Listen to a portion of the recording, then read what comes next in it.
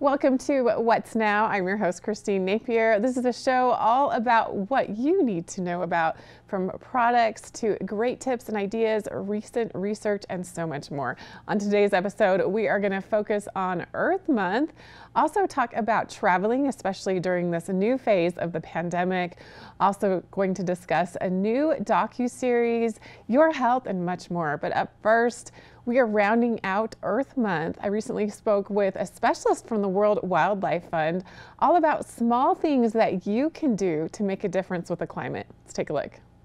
Today we are talking about Earth Month and some simple ways that you can help fight climate change and prolong the life of your clothes, as well as saving money. Here to tell us all about it is Sheila Bonini, sustainability expert and SVP of partnerships at World Wildlife Fund. Sheila, thanks for being here. Thanks so much for having me. April is Earth Month, and a new survey by WWF and Tide found that 3 in 4 Americans are looking for more ways to save energy in their daily routines. What are some simple ways that Americans can save energy at home, and why is it so important for us to do so? Thank you so much for asking. It's really important today as we see the increased frequency of natural disasters like hurricanes and wildfires. We know we all have to do our part. And the good news is there's a lot of things that we can do around the home that save energy and that can add up and make a big difference. Some things that people do at home, folks, are aware of and maybe familiar with, like turning out your lights when you leave a room or turning down the thermostat. But there's other things they're less aware of, like switching to LED lights or washing in cold water. In fact, 6 out of 7 Americans consciously try to turn off the lights when they're not using them, but only 0.5%, that's 0.5% of Americans think about washing in cold water when they think of eco-habits that can save energy in the home. And that's a real shame because washing in cold water actually saves a lot of energy. Switching from hot to cold saves 90% of the energy usage of washing a load of laundry. And to put it in context, that's the equivalent of running the average American home for an hour. So 1 load of laundry is about an hour of powering a home. And if you want to consider that there are 25 billion loads of laundry that we wash each year, you can imagine how, making some kind of change there could have a big impact, which is why we're partnering with Tide to try to switch 3 out of 4 loads of laundry in the U.S. By 2030 to washing in cold.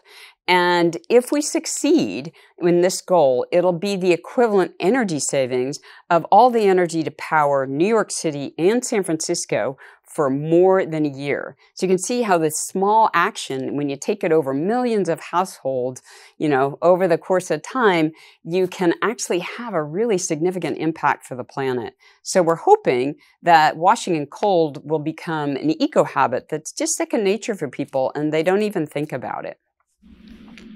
What about performance? I know many people learn that to truly clean clothes that you need to wash them in hot or warm as well as to kill germs. So tell me about that. Yeah, it's a really good question. And it's part of why, as part of this partnership, we're doing research on consumer behavior to try to understand barriers to washing in cold water. And we think one of it is awareness. People might not know that they need to switch the dial, or they might not know it saves energy. But we also think it's this perception of performance. Luckily, today's laundry detergent technologies, they're designed to perform in cold water.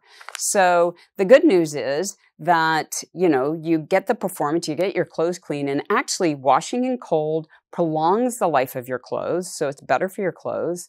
We know it's better for the environment because you can save energy, and it's also good for your pocketbook. So whenever you save energy, you save money, and washing cold can save about $150 in energy bills per year for a household. It definitely sounds like a win-win-win for the planet, for our expenses and clothing. So anything else that we should know before we go, especially as Earth Month winds up, and where can we get more information?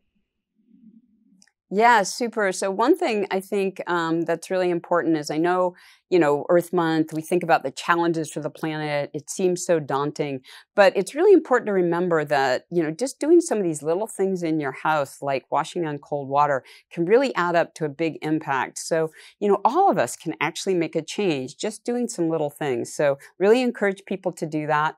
If you want to find out more about sustainable living tips, you can look on our website, worldwildlife.org, or for your laundry needs, you can go to Tide.com. Well, thank you so much, Sheila Bonini, for joining us today from the World Wildlife Fund. Really appreciate these important and simple tips during Earth Month. Thanks for your time. Oh, thank you for having me, and happy Earth Month.